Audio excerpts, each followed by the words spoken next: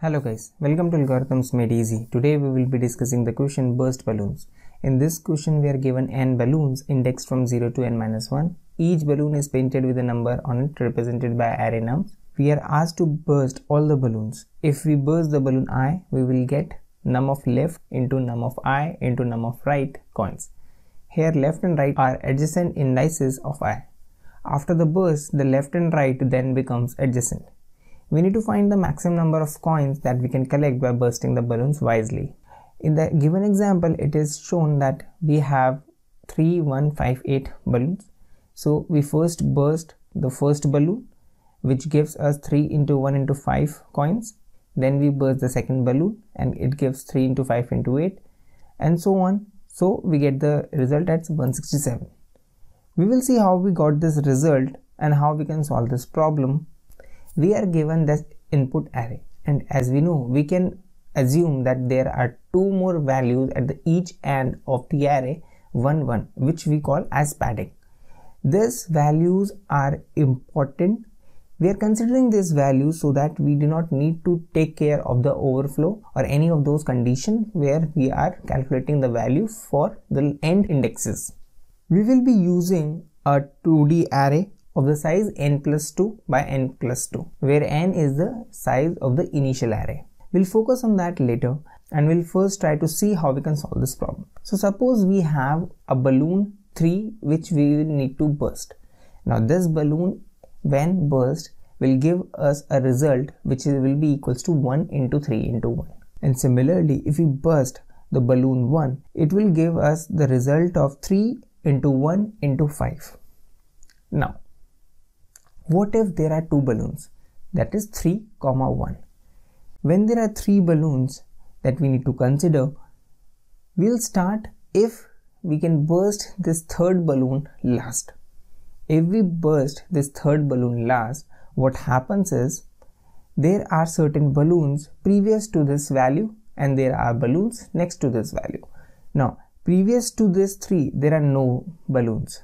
But after 3, there is one balloon with the value 1. Now, when we burst this last balloon, the answer of it will be value before this, that is 1, value of this particular balloon, that is 3, and the value after the next, which is 5. So the product of these 3 becomes the balloon value we get when this last balloon is burst. Now, in the same range, if we burst the balloon with value 1 last, the previous will be balloon with value 3. Next will be nothing as there are no values after this value. And when this last balloon burst, the value of it will be 1 into 1 into 5. So let's see if we burst the balloon with value 3 first. We have a start index starting with 3 and end index ending at 1. Now this is the range in which we need to find the value of each balloon bursting last, and then we need to find the maximum out of these values, which will become the value of this particular range. The value previous is nothing but the value from the start till the balloon before the last balloon. If the last balloon to be burst is at index k, the value of previous will be nothing but value at start k minus 1. What this value represent is, if we talk in terms of this array, it is nothing but dp of start k minus 1, which it represent what value we will get if we burst all the balloons in this range. The maximum answer of that is dp of start by k minus 1. Similarly, the next will be the balloons from the next balloon to the last till the end, which is the value at dp of k plus 1 till the end. That is, except this last balloon, after all these balloons till the end, what value we can get if we burst all those balloons. Now, we have burst all the balloons previous to this k value and after this k value, and now only remains to burst this last balloon. And when we burst this last balloon, we need to find its value.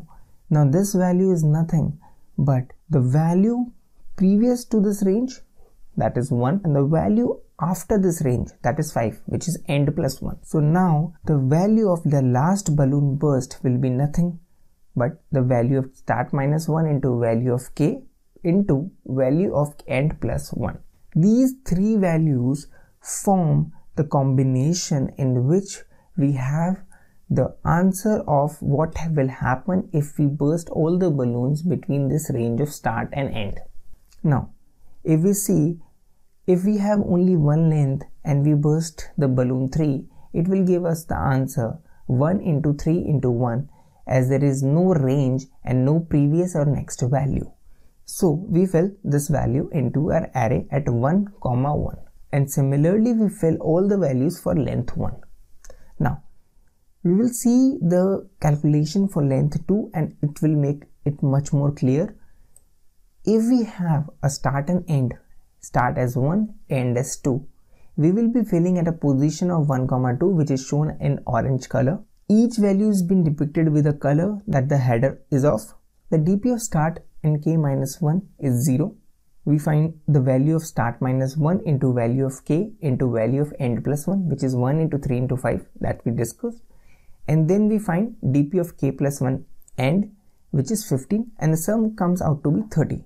So we put that sum into this value. Now we move our k to the next value, finding what will be the answer if we burst the balloon with value 1 last.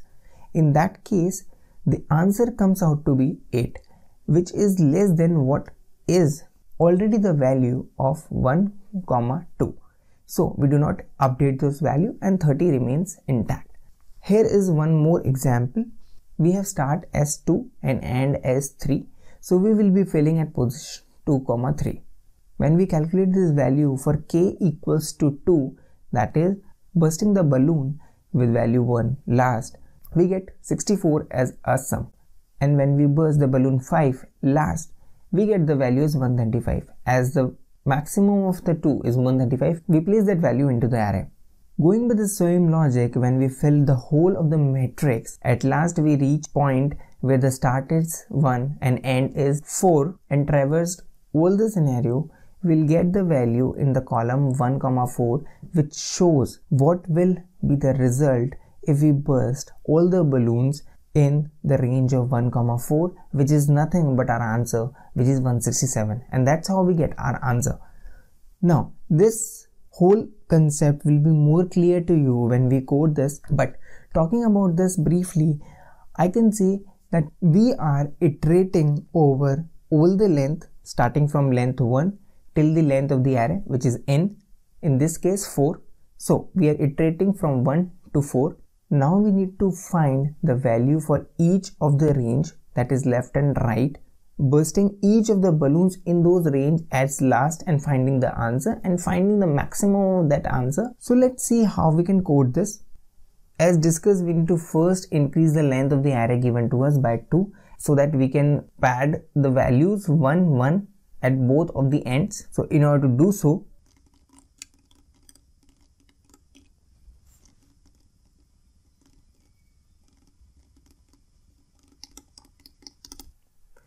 this will create a padded array with length n plus 2. Now we need to create a dp array. We discussed that we need to iterate over all the length from 1 to n. So from length 1 to n minus 1. So we'll have a loop starting length from 1 till n minus 1. Now we need to have a pointer for the start of the range. The start of the range will start from 1 and go till n minus length minus 1, or we can say n minus n length. Whatever we are writing after this 2, it is exclusive, not inclusive. So we will have a for loop wherein the start will be started from 1 and it will reach till it is n minus length and we incremented. Now we need to find the end of this range.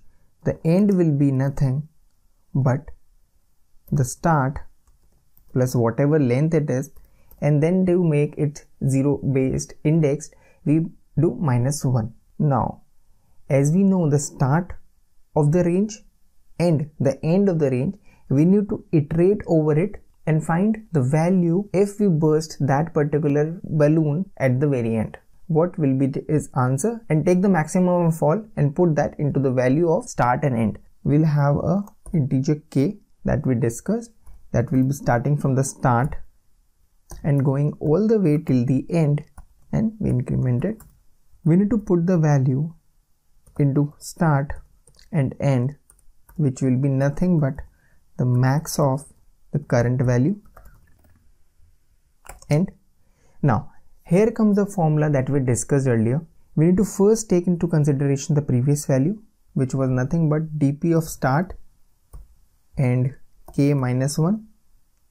Then we need to consider the current balloon value, which is value at start minus 1 into the value at k into the value at end plus 1.